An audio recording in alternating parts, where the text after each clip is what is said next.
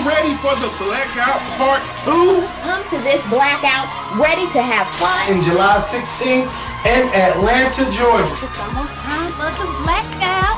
Hey, is you ready for the blackout? Hey.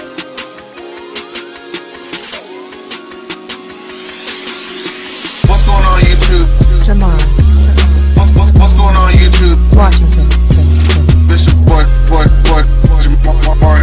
party for here once again. Hey, what's going on YouTube? This is your boy Jamar4 here once again to discuss this week's episode of Love and Hip Hop. I forget why they didn't show it last week, but that's neither here nor there. This episode kind of didn't make sense with some of the alleged plot lines. Like, Mona, I think you slacking. I think you got some loopholes in your shit, because some of the reason why people are doing things aren't making sense anymore. But we could go ahead and dive quick into this. I don't believe this is going to be long. So first of all, we start where Scrap is getting his sentence. Now, I was shocked. When he said, you know, do you take full responsibility for your actions? He said, yeah, you know, but I hope you be lenient today, because it's supposed to be a minimum of 5 years, a maximum of 30 years. Now, I was thinking he was going to maybe get 8, maybe 10 at the most. When that judge said 20 years, I was like, good goddamn. But you know what? Honestly, and a lot of people have said this too, like, we can't feel sorry for you, because not only was this your own decision to, you know, get involved with selling drugs in the first place, you were selling drugs while you was on probation, my nigga. Like, you asked, you specifically said, why not, can somebody just point me to the jailhouse? I want to go back. That's what your actions were saying. Like, you can't sit here and sell drugs still on your probation. Like, you're supposed to be clean. You're supposed to be, you know, Mr. Goody Two-Shoes while you're on probation, because you don't want to go back to prison. Like, who wants that? But yet you're still out here pushing units like, okay, well, if you don't care about your freedom, then shit, why should we? So that's why he got them 20 years, baby. And, you know, which is sad, because when he gets out, his son gonna be a grown adult. Okay, his son's gonna be 23 years old, probably turning 24. He's gonna be grown. And you're gonna miss literally everything. The first 5 years of his life, all his school, teenage years, prom, all that's gone, because you decided to be stupid. So, and then KK over there crying, looking like a damn praying mantis. Child, bless her heart. I heard she about to go. I heard she done did some on the news. She done did some dumb shit too, stealing something. I don't know, child. They all crooked. All them King family, they all crooked. I don't think Sass done did nothing. But still, they all, something wrong with them. But getting the smaller stuff out of the way, because we're going to talk about the bigger part of this episode. We hear Betty Idol singing. Now, already, we know that Betty Idol's, just her speaking voice is just, ooh. So when she was singing, I'm like, oh no. Now, if I say this, it's gonna sound bad, but it's not like a Fantasia situation. Because you know, when Fantasia be talking, she sounds, you know, how Fantasia sounds. Oh, but when that bitch starts blowing and using them vocal cords, it's a whole different story. That's not the case with Betty Idol. Not even in the slightest. Like, she was up there, And then Mama D walking in the room, jamming, bobbing her head like she hearing some good shit. I'm like, girl, my dog literally got up and walked out the room when that scene was playing. I'm like, you know what? I understand. I get it, because shit sounded terrible, terrible. But their whole thing was they trying to. She showed Mama D a video about Scrappy saying, you know, negative things about, excuse me, transgender, about how they need to show baby pictures and stop tricking people, this, that, and the fourth. Of course, you know, Mama D gets mad and says she has to talk to, you know, Betty Idol and clear things up with D. Smith and all this other stuff. So we skip ahead to when they actually have this conversation, right? And again, well, okay, a part of me understands where Scrappy was trying to go with it. I just feel like his delivery was terrible. I want to say what Scrappy was trying to say is, if you're a transgendered woman, specifically, I believe he was talking about, if you're a transgendered woman and I guess you're dating or you're, you know, talking to a guy, you should let him know that you're transgender just so that he doesn't feel tricked, I guess.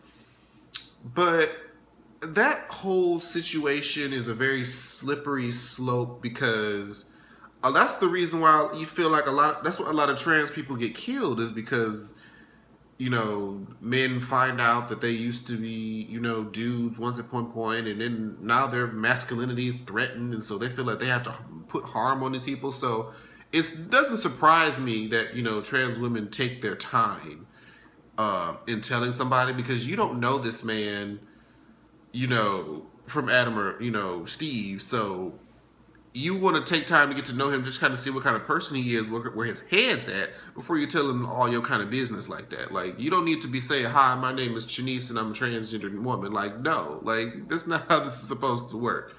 So I understand it. Like, it is important to let that be known, but he even went the far as to say, like, baby pictures and all this other shit. Like, no, that's doing too much. That's just about the same as the people in this transgender bathroom. Like, you have to check your genitals at the door to make sure you got the right ones. Like, what the fuck? No. But at least, you know, they did kind of come to I guess it's an understanding where they kind of see where the other person is coming from, but I guess the delivery was fucked up. So that's squashed. Now let's get to the full-on bullshit of the episode. I am still, to this day, I know I've said this at least 2 or 3 times in these past couple of videos for Love and Hip Hop. I can't understand why Mimi is so pressed to find out about these illegitimate children.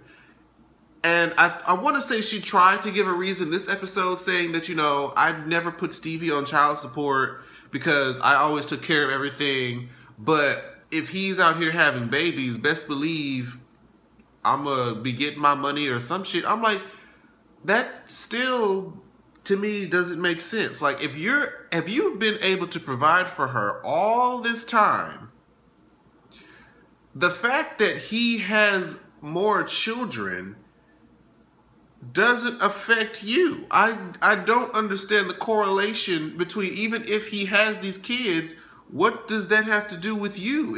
Are these other kids taking money out of your household? You said that you don't even have him on child support anyway, so if he's paying child support to those 2 baby mamas, what does that have to do with you? Why are you pressed? It doesn't make any sense. And then they go on this whole road trip, find the bitch in North Carolina, and she's cuckoo crazy because she talking about she got a 2-year-old daughter. Do you want to see her? I'm thinking we about to see some little girl walk around the corner, and she's like, you know what? I lied. I never met this man a day before in my life. I just tried to use his name as a come up because, you know, Kim Kardashian came up with a sex tape. Mimi came up with a sex tape.